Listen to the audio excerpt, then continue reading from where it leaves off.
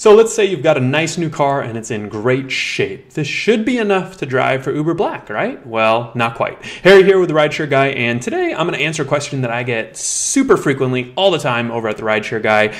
Can I or should I drive for UberBlack? Now, I totally get it. It's tempting to look at the UberBlack and SUV rates and see $2 a mile, $3 a mile, and you sort of want a piece of that as a driver, right? But first off, you have to understand that UberBlack and Uber SUV is actually Uber's commercial vehicle platform, right? So what that means, in order to drive for UberBlack, you have to have commercial insurance, which costs around $3,000 to $5,000 a year, and you have to have taxi or limo licensing. So these are two big requirements that you do not need as an UberX driver. Uber XL, Uber Select, basically all the other non-commercial platforms don't require that. Now, complicating things a little bit further is that Uber actually limits the number of black and SUV cars that can operate in each market, right? For UberX, there's no limit, as you may have noticed, but for UberBlack, there is a limit, and most cities are no longer taking new applications for UberBlack or Uber SUV drivers,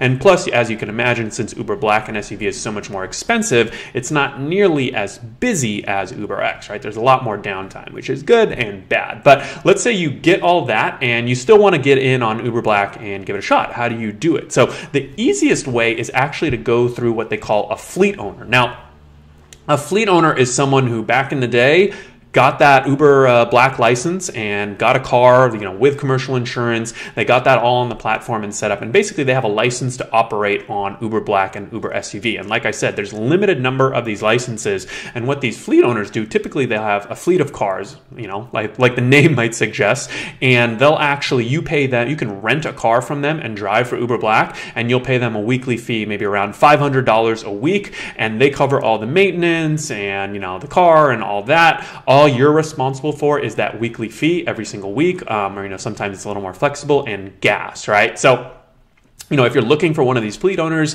they don't necessarily advertise in the traditional places. It's going to be tough. You probably can't go to Uber and get them, but you can, I've seen them advertising on Craigslist, in Facebook, on Facebook groups. I've even seen signs on the street looking for drivers. There's really no great repository for looking and finding these Uber Black driving type jobs. So you might have to do some searching, but, get creative, right? Go talk to existing Black car drivers, see what their experience is like. They tend to hang out in areas. You can look on the map and see where they're hanging out. They might be around the nice hotels or even at LAX, and go talk to them about their experience. See if there's openings at the fleet owner that they're working for, or maybe they're not working for a fleet owner, but you can learn a little bit about it that way. For the most part though, Uber Black and Uber SUV is really a bit of a different animal because of, sort of those two big requirements that you need all the extra licensing and everything, and also just the fact that it's hard to do it right now on your own as an individual driver. It's going to be very difficult. I've heard of some sort of black market dealings where you can go and buy these licenses from another fleet owner, but that I'm sure is pretty expensive. So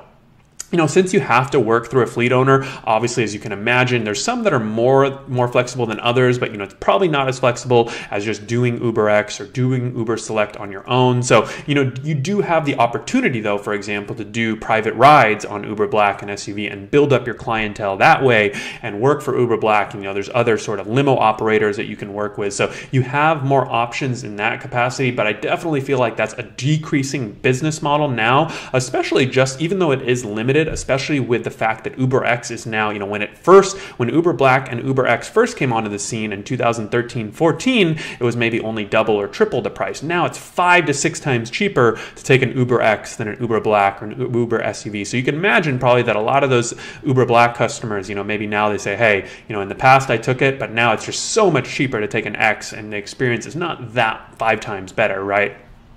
Kind of like that first class, first coach when you're flying plane. I think we've definitely seen that hurt a lot of the market, and that's what I've heard from black car drivers. So, there's some opportunity there, but, if you can find the right fleet owner, find one in the first place. But honestly, I think you're probably better off doing UberX on your own, or Uber Select maybe even, or Uber XL, because that's definitely an area where you have more control. The barrier to entry is not as high. You can get a little bit more creative there. I think there's just a better opportunity there for someone who's really entrepreneurial and kind of really looking to take things to the next level. So if you guys do have any questions or comments, please don't hesitate to leave them below or send me an email. We release new videos every single Tuesday and Thursday and a bonus video on the weekend sometimes. So make sure you subscribe to our channel, get those notifications, and give this video a thumbs up if you liked it. All right, drive safe, everyone.